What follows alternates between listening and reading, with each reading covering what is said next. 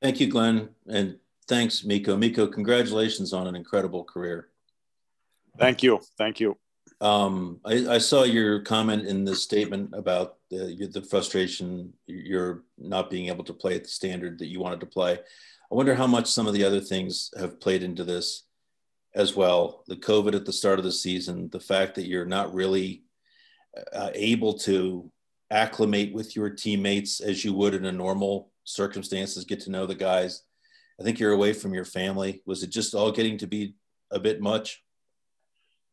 I'm sure that all has impact on it. To be honest with you, I haven't really kind of thought about it all in that way. I mean, for sure that I think for any athlete or any hockey player, it is challenging times, and but I knew that coming into the season. We had a little bit of taste on that in the playoffs, in the bubble last year. So, but I think for my decision, it's kind of like where it came down to was really that I wasn't able to play at the level that I want to play at, and I think or I feel for myself, if I can do the job on the ice the way I want to do it, also impacts me in the room, the way I've been, or the things that I trust and kind of wanted to do year in, year out so far. So I think just as a whole, just every game was kind of like I had to push to get ready, and then I just couldn't get to the rhythm. Didn't feel the way I want to feel as a hockey player, and being also able to enjoy the game. Other than that, I just want to be very clear with that. Like the room and my teammates, the coaching staff, the management here in Columbus, it's been just first class. And that's the sad part. Like I really enjoyed my time with them and enjoyed my time in the room and playing with those guys and all that, playing for Tortorella and his coaching staff. That all was, like I said, just an unbelievable experience for myself after so many years in Minnesota. So it really just came down to the feeling what I had on the ice and just wasn't able to, like I said, get to the level that I want to play at, and being able to help the team to win. You were a healthy scratch last night. Did that play any role in this? And did you have any indication that maybe your role was not going to be what you expected it to be? Not at all. Last night has nothing to do with that. And I had a really good conversation with Coach Tortorella and Jarmo Kekalainen this morning. And I think the only thing on that was like, it just kind of, I didn't get the feeling that I want to, I don't know, really get back in there. And it just kind of, it's been on my mind for a while now. It's not just I made my decision over one night or something like that. So that last night getting stressed had really nothing to do with my decision on why I wanted to make this today. It was more about that also giving the team them knowing like who they have. We have a lot of guys on the lineup, kind of in and out. So I think it's also fair for them, but also I think it's fair for myself to see it. It's been a couple of weeks now, and I always trusted that as long as you put the work in each and every day, you will get to the level that you want to be. And I just wasn't able to get there, I feel like. Thank you. Next, we'll go to Jacob Myers. Go ahead, Jacob. Mikko, congrats on a great career. And you kind of cleared up anything there about that it was nothing to do with the room or anything like that. So I'm curious, did you come into the season thinking at all that it would be your last your last season, and you said it wasn't just because of last night. So I'm curious when that first thought maybe crossed into your head. Coming into the season, I think for sure you think about it, and I did think about it. I thought about that last year. I thought about that after the playoffs, but then when I had an opportunity to come to Columbus and then play for them, I got really excited again, and I was excited to join the team. When did it first happen? I don't think I really have an answer for that one. I think it just kind of slowly got the feeling got stronger and stronger going into the games, and it just I don't know. It's hard to describe. There wasn't any just one moment. I talked to the people close to me. Kind of wanted to not that they can make the decision for me. It's on me, and then. But it also always helps to talk to the people that you really trust, that really knows you, who you are, and then things like that. And I think at the end, it just came to the bottom line is that I have to be honest for myself, and then that's what it really is. I think I put some thought on it for a while now, and it just felt the right thing to do. Last night, also, actually after the game, and then like I said, when I talked to Jarmo and the coach this morning, so it was more about that. Like I said, just the feeling what I had, and I felt that I need to be honest with myself and the way I want to leave the game, I guess. Okay, next we'll go to Jesse Pierce. Go ahead, Jesse. Hey, Mikko, congrats on a great career. How are you? I'm good. How are you? I'm good. Yeah, I mean, how are you feeling? Has it really sunk in yet? I mean, it took you a lot of time to come to this decision, and I'm sure not an easy one. I mean, what are your kind of emotions today as it starts to settle in a little bit and you're speaking with us? Well, it hasn't for sure. I mean, like I said, I talked to the management and the coach this morning, and then kind of got done with the paperwork, that side of things, and talking on the phone a lot. So I guess I feel a little bit tired, and but I think at the same time, like the unknown, for sure that scares me. Talking to like you said, the close people that know me and who has gone through it.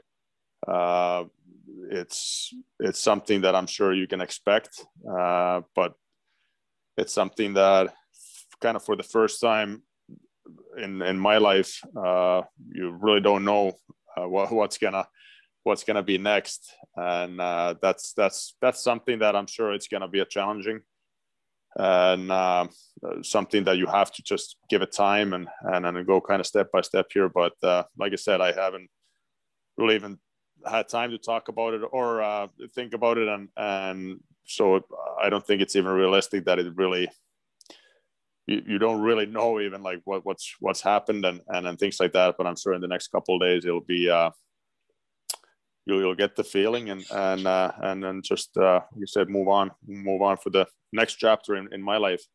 Maybe tomorrow then, huh? Who knows? Yeah.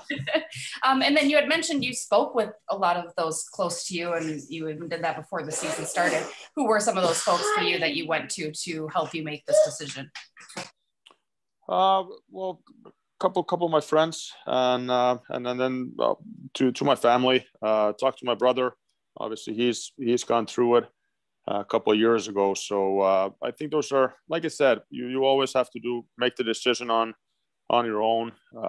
But I think it also helps to kind of get their feelings about it and how they see things and things like that. And everyone was totally supportive and then I think the last when I kind of knew or it felt right decision was when I talked to Jarmo, the GM here, and the coach Tortorella. They were both very supportive, and so that kind of gave me the peace of mind that that the decision is right for me. And like I said, I'm grateful for the chance that they gave me, and I had an opportunity to come in, experience something new with the great team, great teammates, the way they run the organization, and everything about it. It's been a great experience. So that was for me. Once I had a really good talk with them, after that, I kind of felt, like I said, kind of the peace and on my mind, and kind of felt that it was the right thing to do for myself. Great, thanks. Congrats again, Mikko. Thank you. Okay, next we'll go to Tom Galitti. Go ahead, Tom. Congratulations, Mikko, on a great career. I know it's just kind of hasn't settled in yet, but if you look back at your time, your 16 seasons, what is the best memory, maybe, or some of the best memories you might take away from this? Yeah, I knew this question would come. I don't think I don't think I have an answer for you right now. I don't think there is one moment or anything like that. I think it goes, obviously, the short time here now, it's on the top of my mind, like with the teammates and things like that. But then obviously Minnesota just really became home for me, and the way I was always treated there by the fans, the organization, my teammates, all that, and also Team Finland, the great memories with them. And I think just as of right now, I think I look back and how much I got from the game of hockey, the people involved, and things like that. I think that's something that I really appreciate. And I'm sure looking back in the next couple of weeks and things like that, you're starting to realize like how special it actually was. I know it's, again, very fresh, but do you have plans to try to maybe hope to stay in the game in some way? Yeah, I think so. What it is, I really don't know that. But as of right now, I really, I like that part of the game. And like I said, like being in the room and being in that environment, I think it's something special. And I don't want to just stop, and I'm not going to stop following hockey. I think it's just the game of hockey and the people who's involved. I think it's a great game and something that I've done all my life. So hopefully there's something that I will find with the game, but I think time will tell on that one. And now I just, I guess, want to relax a little bit and then take some time off and really think about it. And especially, just, I guess, let it come to me if that makes any sense on that one. And I'm sure it will. But for sure, in the future, I do want to stay in hockey and in some ways. Thank you very much. Congratulations. Thank you. Next, we'll go to Sarah McClellan. Go ahead, Sarah. Hi, Mikko. Congrats, and thanks for doing this. Yeah. Hey, how are you? Good. Sarah, how are you? Good. Yep. Mikko, just, to spend so much time in Minnesota, were you still glad, though, to go and get this change of scenery in Columbus? And even though it was short, were you still glad that you got to experience that newness with another organization? Yes, I am. I truly am. Like I said, the time in Minnesota, it's obviously very special for myself and then the years and everything that I got to experience there. That will always be the team that obviously drafted me and all the years that I spent there. But I think even if it's a short period of time here, I think I learned a lot, and then just seeing a little bit, obviously a different view, how they run the team and the organization here. There's always differences in each team and then things like that. So and like I said, the teammates here, great room, great coaching staff. And then obviously with manager Kekalainen from Finland, I knew him from the past, and so that was all what I expected to be, and a very honest environment, and all the values that I try to do and I respect as in a hockey player or in hockey people in general. And so I'm very glad that I did it, and also for myself, knowing that I gave it all. It's just like I said, it's time to let go as a hockey player for me, and I don't think I would get this feeling if I didn't come and try it. And but like I said, at the end, I need to be honest with myself as well. Lastly, what would it mean to you if you know, down the road when things are normal again, you got to come back to Minnesota and see the fans again? Would that be something you would welcome? 100%. And I will be back in Minnesota, and at some point. And like I said, that is a very special bond for me personally. All the years that I spent there, and the way the fans always treated me, and also the teams that I was with, the feeling going to the Excel Energy and just the energy that you have in the building, and then you feel like you're one of them, and so I will never forget that. And for sure, I'll be back there, just obviously in a different role that I'm used to, but I will enjoy that. For sure. Thanks, Mikko. Take care, and all the best to you and your family. Thank you so much. Okay, next we'll go to Dave Metzold. Go ahead, Dave. Thanks, Glenn. Congratulations, Mikko. Awesome career. Thank you. As surprised as all of us were to see the release, can you give us just some indication of what it was like when you approached Jarmo and Torts this morning? Were they surprised, shocked? Just give us an idea of how that went.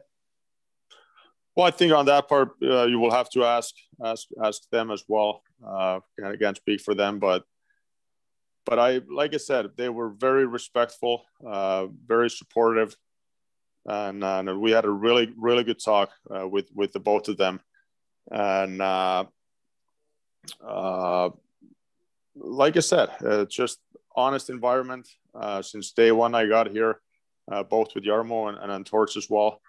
And I just it was a very good, honest conversation, and they understood very kind of, they understood where I'm coming from, and I think they appreciate the honesty from me as well. And that was hard. It was hard to go into that meeting and then kind of know what to expect. But like I said, after that meeting, the feeling what I had was very relieved. And like I said, they were very supportive for now and then for the future as well. So it was something that obviously I'll never forget that meeting. And but I think that tells everything about those them too, like the way they run their team and what they expect from their players and everyone in the organization. And I really got that feeling from the meeting as well. And like I said, very honest, clear from both ways, and nothing but respect for those two.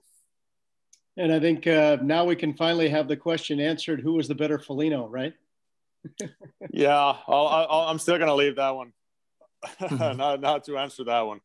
But no, to be honest, they're a great, obviously great players, but even better persons, both of them. And then had a chance to also meet their dad last year, and they're a great hockey family, and one of the better teammates that I've ever had, both of them. Thank you, Mikko. And again, congratulations. Thank you. Any more questions for Mikko, either English or Finnish? Okay, we have a question in Finnish from Vili Toru. Go ahead, Vili. Kun syksyllä teit sopimuksen, niin ajatuksena varmaan oli, että pelaat koko tämän kauden. Missä kohtaa se todellisuus ikään kuin iski vasten kasvoja? Ja yllättikö se, kun puhuit tuossa, ette ollut enää sillä pelillisellä tasolla kuin halusit? En mä tiedä, yllättikö se siis. Totta kai sitä varmasti, totta kai jokainen yksilö on erilainen ja näin poispäin, mutta sanotaan, että ehkä se myöskin, sanotaan se mun pelityyli ja tapa, millä mä aina pelasin peliä, niin se myöskin tavallaan tarvitsee sen, että se tunne ja palo on siinä pelissä mukana ja sitä ei vaan niin kuin löytynyt ja sitä kautta mä en niin kuin päässyt tavallaan siihen pelin ytimeen enää kiinni. Ja yllättikö se, niin varmasti se yllätti, mutta ei se ollut tavallaan niin kuin mikään yksittäinen hetki tai yksittäinen peli, että siihen sisältyy oikeastaan kaikki, niin harjoittelu ja totta kai se pelitilanne sitten itsessään ja itseluottamus on varmasti iso osa sitä myöskin. Ja sitten niin kuin sanoin, että tavallaan, koska se aina on, itse olen uskonut siihen, että tavallaan se pelaaja on, niin se on jäällä kuin sen jään ulkopuolellakin ja itse olen kokenut, että jotta on niin kuin tavallaan vahva ääni myöskin pukukopissa, mitä kokeneelta pelaajalta myöskin tarvitaan ja mihin itse olen niin kuin henkilökohtaisesti tottunut ja nauttinut siitä myöskin roolista, niin mä jotenkin en tuntenut sitä, että mä pystyn niin kuin ihan omana itsenä olemaan joukkueessa ja tavallaan niin kuin johtamaan sitä, koska se pelillinen esitys ei ollut sitä, mitä enää itse tavallaan itseltä vaatii. Ja se tavallaan kokonaisuus, niin se tavallaan sitten ajoi tähän pisteeseen, että mä halusin olla itselleni rehellinen ja tehdä päätöksen nyt jo keskellä kautta. Tiesitkö viime sunnuntaina, että oli uran viimeinen ottelu, kun pelasit sen? Tai osasitko aavistaa? Varmasti siis, en mä nyt tietenkään sillä fiiliksellä mennyt, että se on viimeinen, enkä miettinyt asiaa, kun peli oli ohi, koska sitten taas seuraavana päivänä jo pelattiin, missä en sitten ollut enää mukana, mutta niin kuin sanoin, ei tämä ole mikään yhden päivän tai yhden yön päätös, vaan kyllä se on tässä pikkuhiljaa kypsynyt ja nyt vaan jotenkin tuntuu, että on hyvä aika ja tavallaan se tunne vahvistui oikeastaan koko ajan ja päivä päivältä oikeastaan enemmän. Ja sitten myöskin mun mielestä se on reilua niin kuin joukkuekavereita kohtaan. Täällä on monta nuorta hyvää pelaajaa, ketkä tavallaan kun se rosteri on joka pelin rajallinen, niin aina joku istuu katsomossa ja siinä kohtaa se ei ole myöskään niitä kohtaa reilu mun mielestä sitä joukkuetta kohtaan ja kyllä mun mielestä sitten pitää kuitenkin itsellään olla rehellinen, että kun sitä pelistä ei pysty enää samalla tavalla nauttimaan kuin aina ennen ja ei pääse tavallaan sille samalle tasolle, missä tavallaan haluaa, enkä tarkoita, että 37-vuotiaana olet 25-vuotiaan tasolla, mutta kuitenkin se pelillinen taso, millä tuntuu, että sä pystyt auttamaan joukkuetta, niin siihen mä en enää päässyt ja siinä kohtaa pitää olla itselle rehellinen. Kyllä tuossa kysyn vielä viimeiseksi, kun tuosta vähän englanniksi jo asiasta kysyttiin, ja varmaan vaikea jäsennellä näin heti lopettamispäätöksen jälkeen, mutta pystytkö nostamaan mitään nyt heti tuoreeltaan niin yksittäisiä huippuhetkiä sun uralta? Olet kuitenkin pelannut NHL lisäksi myös lukuisia arvokisoja kapteenina ja muuta. No joo, sanotaan, että totta kai niin se on vaikea nyt lähteä tavallaan jäsentelemään niitä hetkiä ja tavallaan, koska enemmän sitä tässä kohtaa vielä katsoo taaksepäin niin kokonaisuutena. Mutta tietysti se aina on ehkä aina erotellut itsekin tavallaan sen NHL-uran ja sitä kautta sitten se maajoukkueuran, että totta kai NHL:ssä on vahvat siteet on sinne Minnesotan suuntaan ja tavallaan ne vuodet ja kaikki, mitä siellä sai viettää. Ja sitten tietysti maajoukkue, niin se on kyllä niin kuin itselle ollut niin isossa arvossa, että sitä on niin kuin vaikea sanoilla kuvailla, ja kuinka paljon se on antanut mulle jääkiekkoilijana ihmisenä ja kuinka paljon ylpeyttä se tuo, kun saa kantaa Suomi-paitaa pelaajana. Ja noi on asioita, mitä tulee varmasti äärettömän paljon kaipaamaan ja sitä fiilistä ei ikinä enää saa, mitä NHL:n pudotuspeleissä taikka siinä kotiyleisön edessä pelaamista, taikka Suomen maajoukkueessa olympialaiset,